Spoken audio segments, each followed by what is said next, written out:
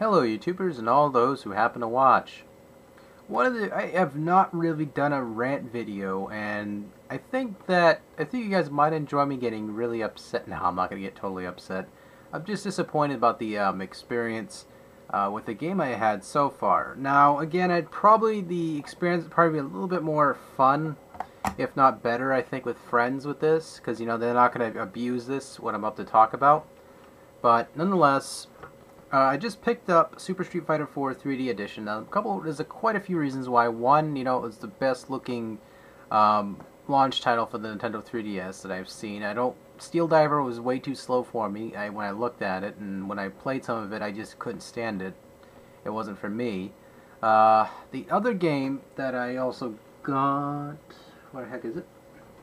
Oh, the other game I got, this was, I was getting this anyway.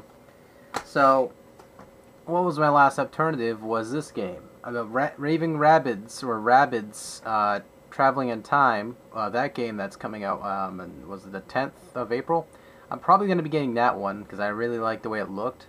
I thought it looked fantastic, so I'm probably going to be definitely snagging that one. I like the side-scrolling elements. Anyway, I'm going off topic. But, all the choices I had was this game. And a couple friends here on YouTube said they were going to be grabbing this game, so we can probably spar up and beat the crap out of each other, have some fun. And, that was not the whole gripe I had with the device. Now, I like the fact that you can go online and, battle people. I think that's cool that it will interrupt you before you jump into a game and say, hey, a new challenger enters the ring, so you go off and you fight people. And one of the things that really flawed in this game. Now, people are going to think this is going to be whining and crying and complaining, but it's more of a disappointment factor because there's no moderation with what this is. Now, with this, of course, if you guys do not know what they added to this, there's 4 buttons that are somewhat that fit inside the touchscreen with the Nintendo 3DS. They're located down here, and what they are like, Hadouken, the Ultra combo, which is like a finisher, and the Super, which is something I believe once you build up enough punches into a person, you can use this attack.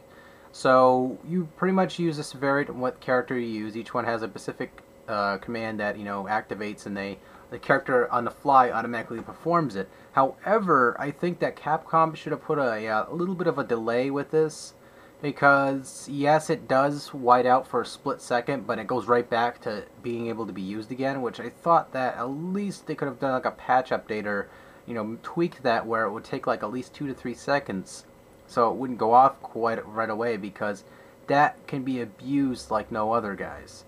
I'm in the middle of playing a match. The first match I had, I'm playing with Ryu, and the guy picked Ken, typically of a choice that anyone who plays online with Super Street Fighter. Anyone who played the console ones are what I'm talking about automatically, as soon as I mentioned that. But nonetheless, I'm going against him, I fight him. He doesn't use a spam. I think the match is fantastic. It was a pretty good, even match. I kicked his ass out twice. I don't like to brag, but I did pretty good in my first attempt. Yeah, and then the second fight came up, someone used Guile. Yes, Guile. Guile, has a sonic boom and that little spin kick there. I totally forgot the name just now. But the person was rapidly spamming the crap out of it. Now, I know no one modified the game at all. There's no modifications involved. The person just rapidly kept on doing it every 1 second. It cooled down. Like that 1 second cooldown, he was right on it again. He jumped right in front of me, kicked me again. Right in front of me, kicked me again with that shit. And it was like rapid, like he would not stop. Then when I knocked him back, like I got him to have 30% health, he jumped all the way back to a certain spot and kept on spamming Sonic Boom on my ass. And I was just like, so the response is to obviously jump towards him and scare him a little bit and just beat the shit out of him accordingly. But again, he kept on doing the spin kicks again, so there was no real strategy involved with this fight for him, other than, treat me like I'm some sort of mediocre arcade sale boss or something in some game. I felt like I was, on the short end of the stick here. I mean, I wasn't using the spam button until like the second round, because I was like, you know what, fuck this kid. So I just went, Hadouken, Hadouken! It became a who can do it the fastest competition, or it didn't even become a fight anymore. It was just me trying to defend myself by using a bunch of Hadoukens to block his sonic booms. So it took a lot out of the fight. It was just draining time because all we were doing is just doing Hadouken, Hadouken, Sonic Boom, Sonic Boom, Sonic Boom. That's all I heard, and I had a headache. It wasn't because of the 3D. It was because of that damn Hadouken, Sonic Boom, Hadouken, Sonic Boom. And people thinking I'm whining and crying about that, try doing that for about 30 seconds straight. You'll want to punch a kitten in the face. Now, that's what I was experiencing with this multiplayer experience. I can understand the fact people knowing how to do this really fast, you know, knowing the sequence with their fingers, fine.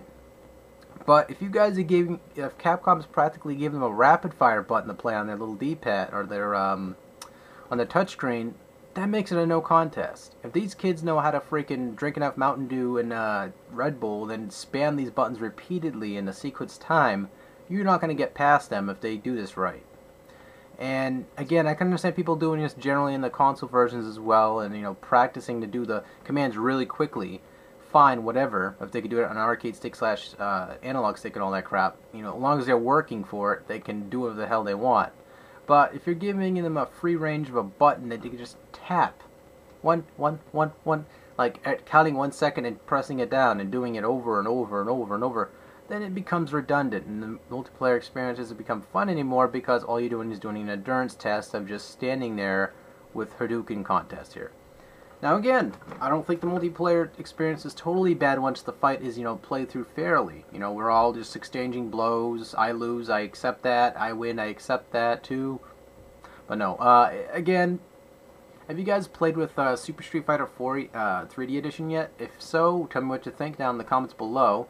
Also, do you think that these tactics are ingenious by Capcom to implement these simple buttons, or do you think it was a curse in disguise?